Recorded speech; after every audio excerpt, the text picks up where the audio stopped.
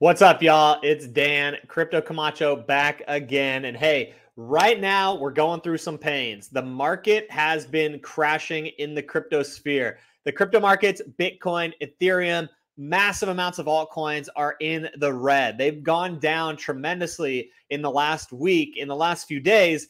And is it going to continue or is it going to stop? I'm going to talk a little bit about the market crash, what crypto is doing in the broader sense, and what crypto means for the broader world going forward. Now, yes, we are in a market crash. You can see that, right? If you look at Bitcoin today, you'll see that Bitcoin has been crashing. This is the weekly chart, and Bitcoin has been crashing somewhat, right? We saw a high of 74,000, and now we're down to $62,456 for one Bitcoin, okay? So now, is Bitcoin really crashing, or is Bitcoin just making a small correction here? You know, I personally think we're making a correction. We're not crashing to zero. Crypto is not going away. Crypto is here to stay for the long haul, and I'm going to explain many, many reasons why here in just a moment. But let's take a better look at this chart, and let me show you what I think about the situation, okay? So right now, this is the monthly chart, and you can see in the last several months, Bitcoin has made a massive run up, okay? We've gone from $16,000 all the way up to $74,000 in the matter of months, right? It's been about a year, but we've had this massive run up on the monthly chart, okay? So are we crashing? No. Is there a correction? Yes, absolutely. Volume is still trending up a bit, right? You can see on the monthly chart, volume is still trending up a bit. Obviously, it's gone down since we crashed the last time, but we are still going up in volume trend, okay? Now, is this the end of the bear market? Is this the end of the bull market? In the start of a bear market is what I meant. I don't know. I'm not so sure. If you look over at the 3-month chart, you can see that there still is a bit of room for us to go down on the 3-month chart. I could see eventually the price going back down to about 50K, maybe even down to 40K, if we're lucky. But right now, it's hard to say if that's happening. If we're going to maintain at about 60K and jump back up and continue to the bull run, or if we're going to continue down. I think it's possible that we continue back up to just under 100K, and then we crash real hard back down to like 50, 40K, something like that, okay?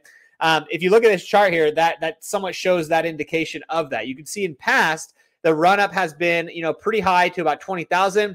Then we crash down pretty hard to about 6,000 and go down, all the way to about 3,000. Saw a bit of a run-up, crash again, and then a spike all the way up to that $60,000, right? So we're seeing another correction of that in the longer sense of the cycle. On the monthly charts, if you look, you can see very similar, right? We went way, way up. We came back down, went up again, we came back down slightly, and now we've shot up to the moon, okay? I think we're going to do something very similar here. It's just hard to say if we're going to hold at 62,000, about 60,000 in this correction that's going on right now. So I want to get into a little bit more of why I don't think you need to fear about this correction. If you're a believer in crypto, if you hold crypto, I would not sell my crypto. If you're way down, don't sell, right? If you're slightly down, perhaps you can sell and get back in at a better time, but it all really depends on relatively where you are in your holdings, in your profit, in your loss scenario, right? But why is crypto not going away? I mean, I am a big believer that eventually everything will be tokenized. Everything will be tokenized. Any type of transaction, any type of data facilitation, any type of asset that can be tracked will eventually be tracked and tokenized on the blockchain and tracked to one degree or another.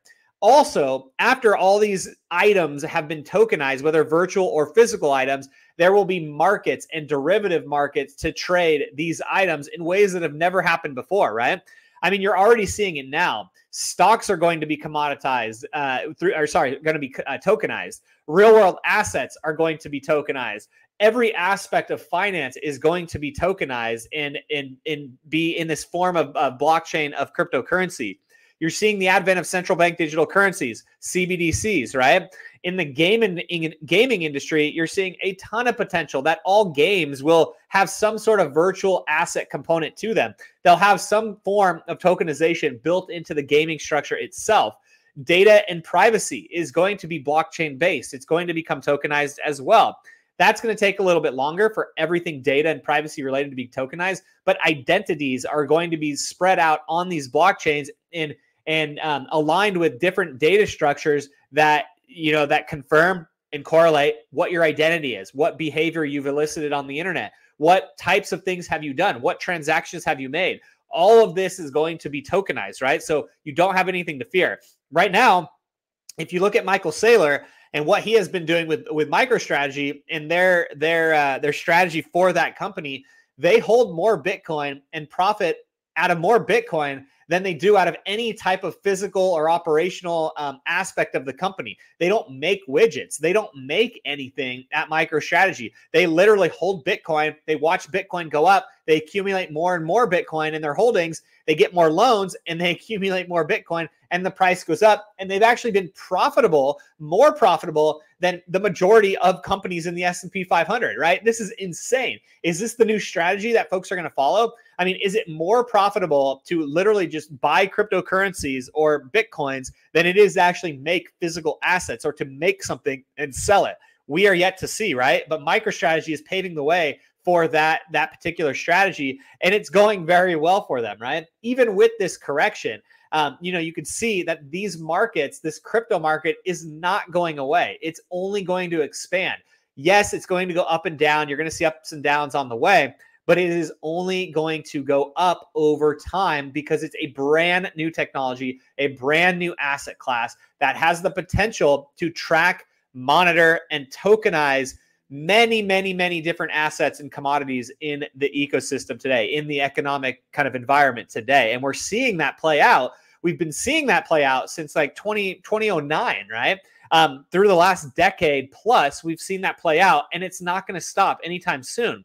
We're going to also have artwork and collectibles and unique types of artwork and collectibles, both on the physical side and on the digital side, that are going to flourish in blockchain and cryptocurrencies, right? We're going to see unique tracking of assets and then unique markets that are created from the tracking of these assets, whether they're in the form of carbon credits, whether they're in the form of real world assets like gold, whether they're, data assets that are being tracked. You're going to see, whether they're gambling assets or gambling kind of sites that are set up. You're going to see the unique tracking of these assets, and you're going to be seeing unique markets come out because of these assets that are being tracked. You're going to see derivative markets now off of all these different things that are going to be tracked and tokenized and put on the blockchain.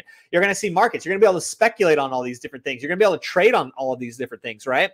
And as we scale more and more and more, what does that mean for the world? Are we going to see like a world stock market scenario where all stocks are tokenized and everything else is tokenized in the long run, and people can, buy, sell, trade, transact against all of these trackable and tokenized assets? I actually think we are going to see that eventually. It might still take some time to play out, but I think ultimately that is the nature of blockchain, and that is what we're going to see. And it's going to get very, very interesting, right? As we need to scale more and more, we've seen Solana build up. We've seen BSV, build up. We've seen base layer on Ethereum build up. Like, what is the most scalable blockchain?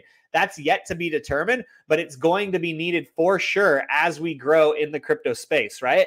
Another aspect of this is sovereignty. So sovereignty, how do you ensure that you're free? Well, you could use privacy coins. You could use coins that are not trackable, you're not able to track the transactions, for example. We're going to see more and more people wanting to be sovereign from banks, from institutions, from governments, quite frankly. And we're going to see inventions and innovations on the blockchain to facilitate this type of sovereignty. You're going to see network states forming, as Balaji has pointed out. Governments are going to rely more and more on these network states. Right now, those are in the form of social media. I mean, think of how much the government needs Facebook, needs Instagram, needs all these Twitter, needs all these different social networks, right? X or Twitter has now become sort of the public town square where anything that happens it basically goes through Twitter and you see it first. And the engagement and the social dynamics there are so incredibly important to politicians that's not going to stop, right? But now with the advent of cryptocurrency and coupling social networks and social media together, you're going to see a whole new form of these network states in the coming years, okay? And you've seen a glimpse of that with Pump.Fun. Pump.Fun was a very kind of first attempt, or is a first attempt, to sort of bring together these social networks and cryptocurrency in general, right? And you're going to see more and more of this happening, and more of this won't be able to be stopped. Right now, it starts with meme coins. It's decentralized finance on these meme coin markets, right? But you're seeing that they can't be stopped. You're seeing that they're only expanding. You're seeing that they're only growing, and you're seeing the market caps of these go through the roof. That is not going to stop. It's only going to get more and more sophisticated, more and more gamified, and more tied to social media and culture, right? And so as that happens, it's going to create these ecosystems and these environments that you can interact with, that you could play with, that you could exchange against, that you could transact against, right? And it's going to create this dynamic sort of network state where, you could participate in one sort of economy or one sort of affiliated group if you follow the rules of that group, right? Governments are trying to do this with central bank digital currencies. There's going to be other forms that emerge, right? So we're entering a very interesting time in the cryptocurrency space, in the blockchain space. I don't think it's going anywhere anytime soon. I think the chart that you've seen with Bitcoin, I think it's a blip. I think it's a blip in the overall momentum in the crypto space. I think that this is going to correct itself. It may drop further, but it ain't going away. It's only going to correct itself, and it's going to go up even higher. I know it's going to go up even higher, but there could be a correction, right? I think we're going to go up a little bit more before we go back down. So we'll see how this plays out. This is not financial advice, but let me know what you think. Let me know if you think the crypto markets are over. Let me know if you think this crash is going to go down, or if you think it's going to go, back the other way and we're still in a bull run. Would love to hear your thoughts on the situation. I'm Dan Camacho. Hope you enjoyed this video, and I'll see you next time.